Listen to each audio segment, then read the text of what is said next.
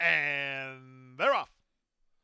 Good start out wide for Cajun Brother, who's one of the first into stride, and he'll try to clear the inside traffic from Double Play King away in second. Proverb comes away in the top flight. He's moving up on the flank of the leader. At the rail, it's Cobble Road in front of Storm Brave and Vikram, then Star Sign. And Uranium is well back in the early stages here. Uranium, 5 lengths off the second to last horse, and the leader is Cajun Brother. Cajun Brother to the half-mile point, in front by almost a length. The quarter time was 23-1. Latched onto him second is Proverb. He's only a neck behind. Storm Brave watches them battle while racing in the 3-path third. In between horses, Double Play King with Cobble Road toward the rail. Vikram is driven ahead of Star Sign and still well back to Uranium. Around the forward turn they go. On the outside, Proverb now shoves the neck in front.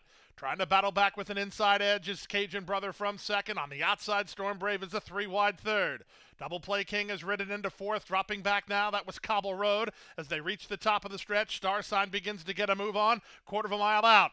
They went the half in 46 seconds flat, and they turn in, and Proverb's the target. Proverb wheels for home on top by 3. Cajun Brother is battling with an inside running Double Play King. Storm Brave on the outside. Double Play King finishing up, trying to go get Proverb. These two well clear of the others, but Proverb has a winning lead, and it's Proverb and Edgard Zayas to win it.